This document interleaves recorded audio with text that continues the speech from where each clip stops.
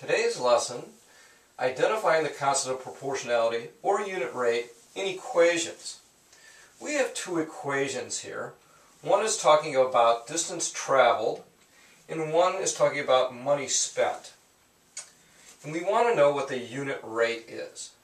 In this case, we're talking about a person jogging 5 miles per hour for a certain amount of hours and what their distance is.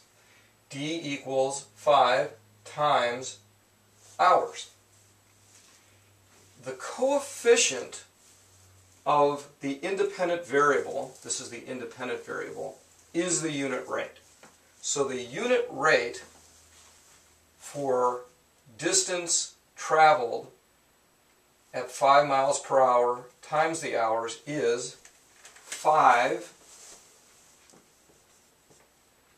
miles per hour. That is the unit rate.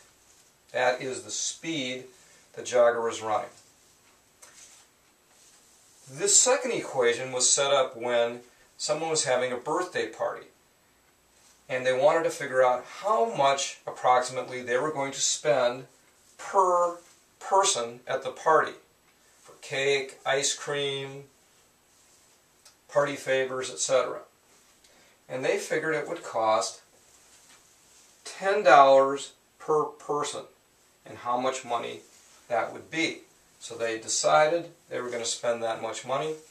So their unit rate is $10